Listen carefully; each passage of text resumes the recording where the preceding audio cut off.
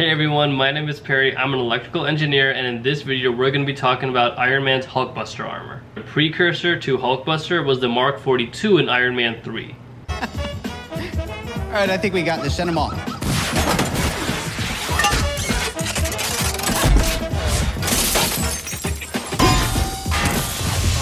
Probably a little fast. Slow it down. Slow it down just a... That's awesome. As an engineer, he should know that a far better design would have been to just send limbs instead of a shoulder or a knee, because it doesn't really do you much good to just have like two Iron Man shoulders on you. It doesn't really give you any sort of benefit in a fight, really. If you have the palm, that makes a lot more sense, or like the glove or whatever you want to call it, because then you can actually like shoot blasters from them. But just having a knee or a waist or a shoulder, it's kind of pointless. If one of those parts is off alignment, it'll affect the rest of the suit.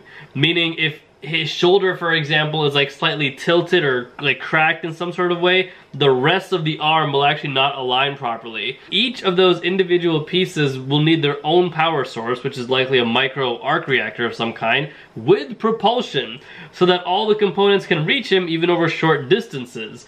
I still don't see the significance in just that mask. Like, why can't that just be a part of the entire helmet? There doesn't seem to be an engineering advantage to just having that with its own propulsion and power source.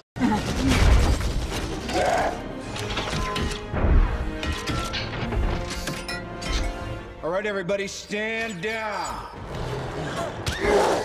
As the individual parts come together, they all form parallel circuits with each other, and we know that because when the Hulk tears the armor apart, it's not like if he loses one arm, the whole rest of the suit is obsolete.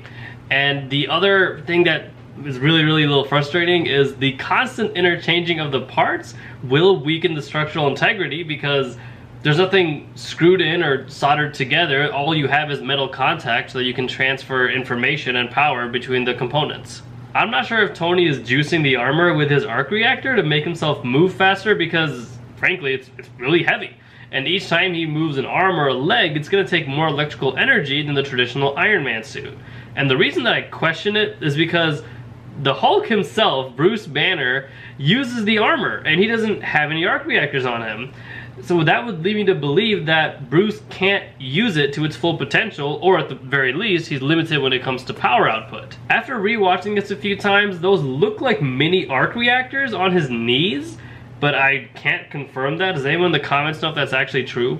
Hulkbuster was made to subdue and control the Hulk. It wasn't made to straight kill him, which is actually much harder to do. If Tony wanted to kill Hulk, that would be easier than it would to actually make this armor and like calm him down, bring him back to Bruce Banner.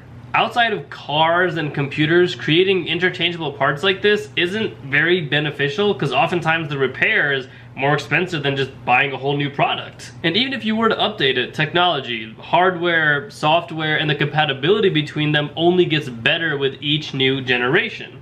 And this is why it only applies to cars or computers, because in 2022, you can drive a car from 2007 pretty safely because the technology hasn't really updated much. Until Elon Musk came around and said, here's Tesla, cars really hadn't changed. They've been continued to optimize the engine and powertrain and other components, but the only real innovations they've had is just more compatibility with your smartphone.